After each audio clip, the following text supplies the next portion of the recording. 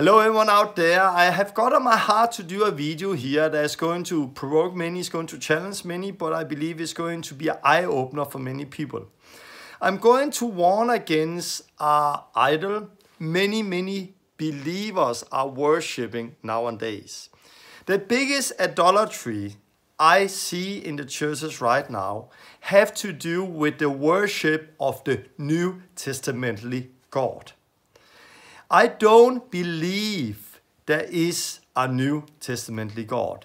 That is idol worship. That is idolatry, to go in and worship the New Testamentally God. And what I'm trying to say is that there is only one God. There is not the Old Testament God. There is a God of wrath or anger. And then the New Testamentally God, there is a God of grace and love. But this is what I'm seeing today all over the world. That when people talk about God, their picture of God, their idea of who God is that God they are worshiping, that God they now believe in is different from the God we read about in the Old Testament, where that was a God of wrath and anger and he killed people. But now, no, God is not like that. Our God is a God of love and grace, and he sent his son Jesus because he loved the world so much. And suddenly we end up with a New Testamentally God that's very different from the Old Testamentally God. I call that idolatry.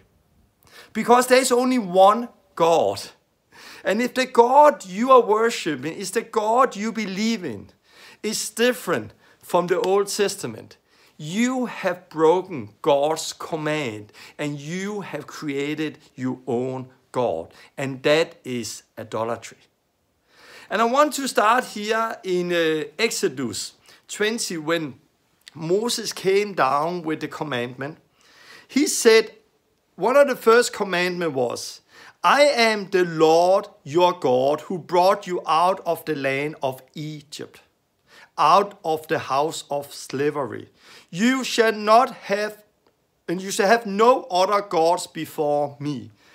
God, he starts here and say, I am God, the Lord your God. And then he said, who brought you out of the land of Egypt. So God brought his people out of the land of Egypt. That God who killed the firstborn in Egypt, that God who came with the flies, who came with water to blood, who came with the curses over the people of Egypt, this is the God we worship. And God, he defines who he is. He said, I am that God who brought you out of Egypt. Therefore, if you today believe in a God that's different than what we read in the Old Testament, you have broken the command of God. Because he also said, you shall not make for yourself a graven image. And then he talked about that we should not change and make a picture of God and worship him. But is that not what we are doing today? Maybe we are not physically created our image of stone and gold or wood and worshiping that. But what I see today is that we in our head have created a graven image of God. We have created an idol in our head that we today are worshiping. We are today worshiping the New Testament God, a God of grace, a God of love. There is not like the God who brought them out of Egypt, who are not like the God who killed a lot of people in the Old Testament, who are not like a God who was angry and have wrath like we read there. No, our God, the God we now believe in, is so tolerant, is so loving, is so different. What have you done? You have just broken the first two of the 10 Commandments. You have created your own God in your own imagination. A God that suits you. A God that suit what you think God should be like. And that, I'm seeing that all over the world today. I'm hearing that in preaching. I'm seeing that on the internet. That people have a wrong idea of who God is. Like, oh, the New Testament God we love. God have not changed. If you have problem with the Old Testament, have problem with how God dealt with people in that time, you have fallen in sin here. You have created your own image of God, a God who suits you. Yeah, maybe you call him God, but this is actually what they did with Moses, because Moses went to the mountain again, and he came down, and they have created a golden calf, and they were worshipping that golden calf. They did not call that golden calf, oh, here is Baal, or here is Krishna, or here is Allah, or here is that God. No, they said, here is God, our God. God I am. Here is our God who brought us out of Egypt. So what did they do there? They did not go and worship other gods and call them other names, but they changed the image of God from being the one true God to now being a golden calf. And what do we do today? We change the image of God to be the one true God we read about in the Bible, to be like a granny, papa God who's sitting on the cloud, who's just lovey, lovey, lovey. God is merciful, but God was also merciful in the Old Testament. God is merciful in the New Testament. God was a God of wrath in the Old Testament, but God is also a God of wrath in the New Testament. God was a consuming fire. We read that in the Old Testament, but God is also a consuming fire in the New Testament. Why? Because God has not changed. There is only one true God, the God who brought them out of Egypt. And remember when the early Christian was preaching about God, their Bible was the Old Testament. There is only one true God. And we often quote John 3:16 so many times, but God loved the world that he gave his only son, for whoever believes in him shall not perish but have everlasting life. And we know that. We believe in that. And here we see God's love. Yeah. But the same chapter, this last verse, whoever believes in the Son has eternal life. Whoever does not obey the Son shall not see life, but the wrath of God remains on him. The wrath of God. Jesus came to save us from the wrath of God. And it was not only in the Old Testament people got killed by God. In New Testament, chapter 5, book of Acts 5, Ananias, Sapphira, they sinned against God, the God of grace, the Spirit of grace. And they got killed by angel came and they both died. And we read a big fear of God came upon the people. Herod, in Acts 12, he got ate by worms when he took the glory of God. Here we have just two examples in book of Acts where people got killed by God. That is the New Testament.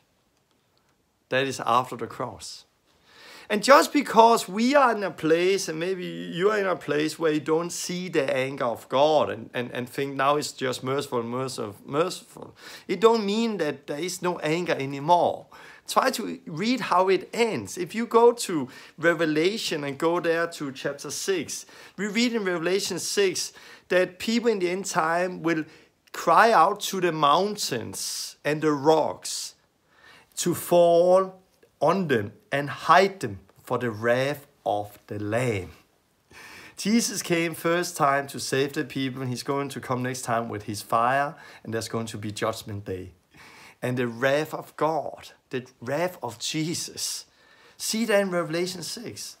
God is a consuming fire. And when I said our God is a consuming fire, I'm not quoting Old Testament right now. I'm actually quoting Hebrews chapter 12, verse 29. God, our God is a consuming fire. Our God is also love, like he was in the Old Testament. Our God is also a God of grace, like he was in the Old Testament. Because there is only one true God. And that is the God we read about in the Bible, in the whole Bible. Not only in the New Testament. Yes, we are living in the new covenant. And there is Jesus now, and there is forgiveness from the wrath of God and our sins. But those people who are not in Christ, the wrath of God is still over them. And judgment day is still going to come, and we cannot play with God because he is still today a consuming fire. So I want to do this video to warn against the New Testamentally God people are worshiping nowadays.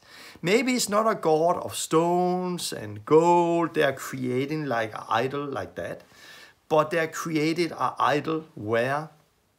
In their own head. My God is not like that. No, my God is like that. My God is like that. And nowadays we can have 10 Christians line up on a long list beside each other, and we ask, how is your God? Everyone will say, my God is like this, and my God like this, and my God like this. And you get 10 different ideas or 10 different gods. And this is the biggest idol worship we are seeing today, and it's having fun of us in the churches.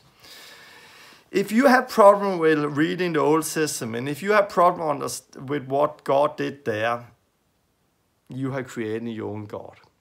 And you also actually have problem with many things in the New Testament, with what I said, Ananias, Sapphira, Herod, with Judgment Day, and some of the things we read there. Because God is the same forever. There's only one true God, and this is the one we are supposed to worship. So I hope this video will make some sense and will speak to you. Try to see it when people talk. Try to see it that some people have so much difficulty when we talk about God. There is holy God, there is judging people, God, there is killing people, God, there is doing things. Why do they have problem with it? Because the God we are being presented nowadays is the New Testamentally God, the God of love, the God of grace, the God of that. Like he was not that in the Old Testament. We end up this video saying that the Gospel of John say that the eternal life is to know him, the one true God, and him he sent, Jesus Christ. The eternal life is to know him. It's about relationship.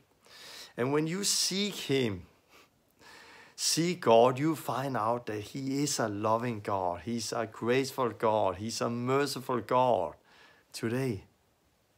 And he was that in the Old Testament, and he will always be that.